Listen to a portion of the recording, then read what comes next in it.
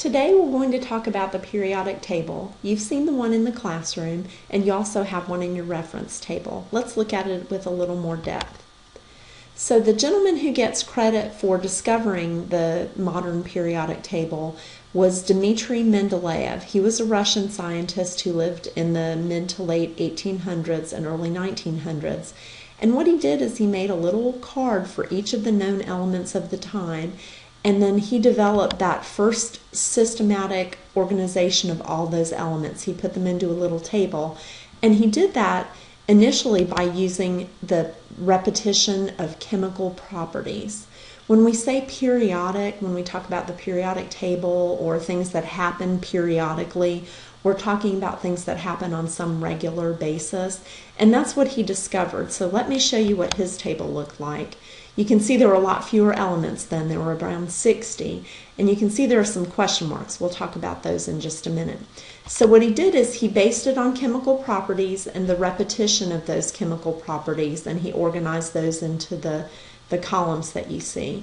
And then he also put them in order by atomic mass. So we'll get into that a little bit further in just a minute. But the reason that Mendeleev gets credit for this rather than other scientists is that even though other scientists were trying to do the same thing, Mendeleev did something unusual. He actually predicted unknown elements. So those elements that have the question marks are the ones that he predicted would be discovered at a later date, and they were. So let me show you an example of that. A prediction that he made was ecosilicon. It means below silicon, and you can see that he predicted the atomic weight, the density, the melting point, what it would look like, how it would form a compound with oxygen, how it would form a compound with chloride, and so on. And when germanium was discovered, you can see in the column on the right, if you compare that to that center column, those properties that he predicted were actually pretty doggone close, especially when you consider the fact that they had very little technology at that time when we look at what we have today. So that's just an example. Nobody's going to quiz you on that, but I just wanted to make you aware of it so you could see why he is the guy that gets credit. And then another person who was really instrumental in the modern periodic table was a scientist named Henry Moseley. And what he did is he developed some experimental proof for the atomic numbers, that number at the top of the block, and we'll talk about that.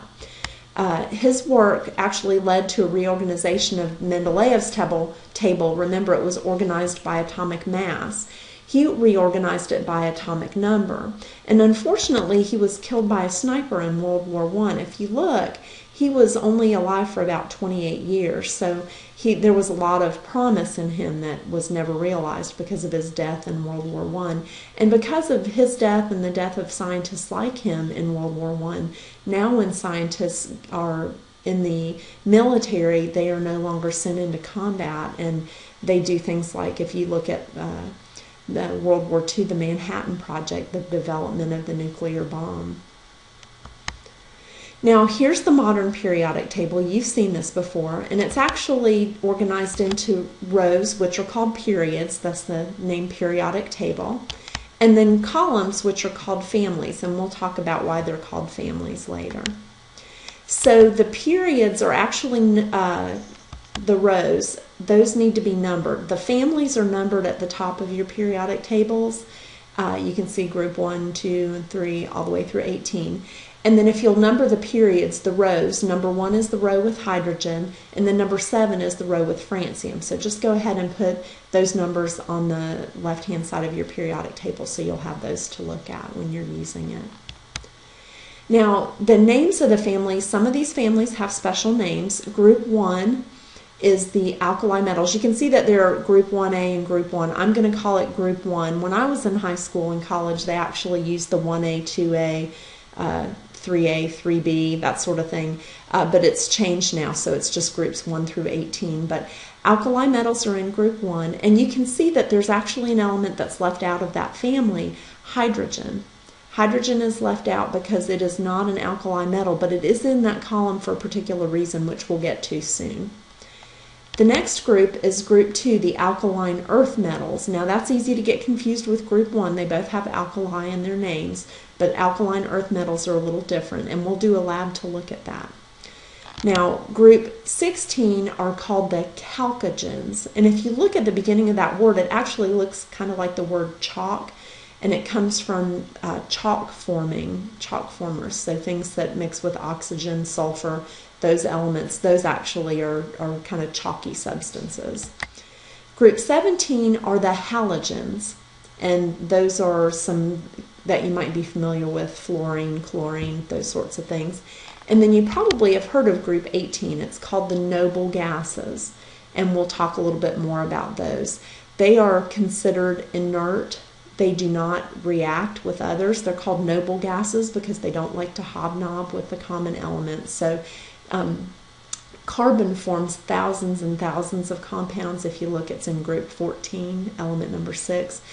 The noble gases, there are 6 of those, and all of those elements combined only form 7 compounds, I believe, right now, and that's probably going to change in the future, but they are very difficult to react, and so that's why they're called the inert gases or the noble gases. We'll call them the noble gases. That center block, those are called the transition metals, and those, as you can see, they're all metals, and you may recognize some of them: copper, nickel, iron, those sorts of things. And then the first row at the bottom, typically we're going to call those the lanthanides. When I grew up, those were the lanthanoids. You can see times have changed a little bit. And then that second row at the bottom, those are called the actinides. And we'll talk a little bit more about why they're split off down at the bottom when we get a little further into the periodic table. The other thing that's really important for you to notice is this stair-step line, and that's on your periodic table. You may want to darken it a little bit on your reference table just so you can see it well. And what it does is it separates the metals, which are to the right of the stair-step line, from the non-metals, which are to the left. So let's look at that a little bit more closely. If you look, now hydrogen is on the left of the stair-step line. It's a non-metal. You'll find that it's actually an exception quite often to the rules, and chemistry is full of exceptions, so try not to get too frustrated. You're going to run across a few of them. But you can see the metals to the left are green. The non-metals to the right are kind of that orangey peach color. And then you see those light blue elements in the middle. Those are called metalloids. Those are actually the elements that touch the stair-step line on a side. And I have that on a slide, so if you don't get that down, you can just jump ahead and get it from the slide. So let's look at that a little more closely. Metals, they are to the left of the stair-step line, as I said. And typically, if you think about the metals you're familiar with, like iron, copper, those are things that are solids. They have to be heated to very high temperatures to melt. And they're good conductors of heat and electricity. Think about what the wires in your house are made of. Most people have copper wiring. And so that's how we conduct electricity. And we know we love our electricity for our cell phones and things like that. They also conduct heat well. Your pans at home may have a copper bottom on them. Not all of them do, but a lot of them do, because they conduct heat well to heat foods evenly. They're also malleable, and that means they can be flattened or formed into a different shape. So if you take a piece of soft metal and hammer it, you can actually hammer it flat, and so we'll do some looking at those properties. They're also ductile, and that means it can be drawn into wires. If you're having trouble remembering that word, you might want to think about the word conducting. Electricity is conducted through wires, so they're ductile. When you look at nonmetals, nonmetals are kind of different. The properties are different. They're all to the right of the stair-step line except for hydrogen. They're typically gases that have low melting points. Not all of them. If you look at some of them, they're not. And I'll show you on the periodic table in the classroom how to differentiate whether something's a solid, a liquid, or a gas. They're also very poor conductors of heat and electricity. So if you have a cup like this, you'll notice mine has the NC State logo on it.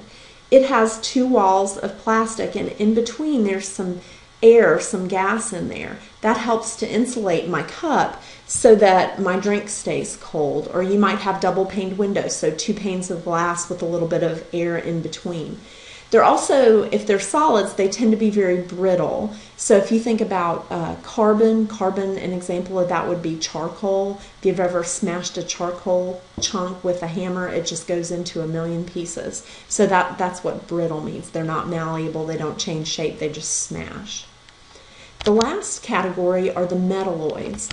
And the metalloids are things that touch the stair-step line, not on a corner, just on a side, okay? So make sure you make that note. Now, aluminum touches the stair-step line on a side, and it is not a metalloid, it is a metal. The other exception is polonium. You're not likely to be asked about that, that's the one at the bottom, but aluminum you do need to know. And if you think about it, you probably all had a drink from a soft drink can, so you know that aluminum is a metal.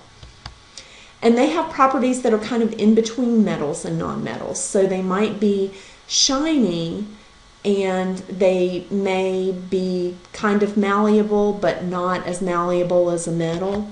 And typically, some of these elements are also semiconductors. So they conduct electricity, but not as well as a metal. So that's something interesting. They're used in things like computer chips. They're really interesting if you are interested in that sort of thing.